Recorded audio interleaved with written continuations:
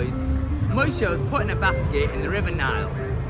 Basia saw Moshe in the basket and she stretched out her arm to get Moshe Rabbeinu. Rashi explains to us that a ness happened. Her arm extended really far and that's how she was able to get Moshe Rabbeinu. The question is, why was it necessary for Hashem to make such a huge ness to get Moshe Rabbeinu? Couldn't the wind just blow him to the side?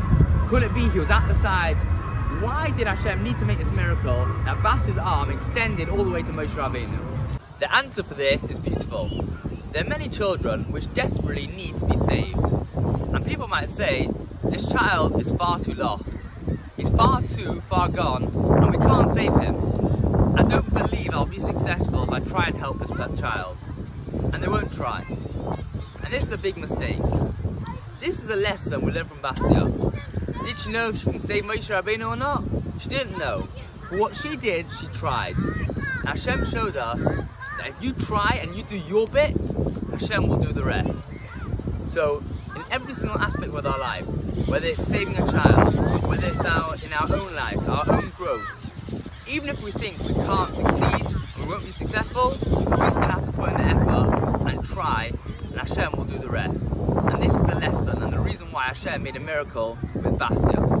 I think Dubai epitomizes this idea of not making too many calculations whether they would become a huge built-up, popular tourist destination. They had so many things working against them. It's so difficult to build on a desert.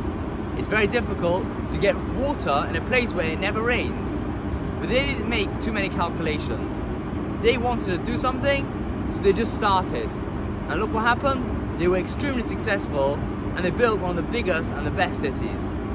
So what we can learn from this etc. is, never be hopeless. Even if something seems impossible, give it a go. Try it. Because if we do our part, Hashem will help us out with the rest. We should all have an amazing Shabbos.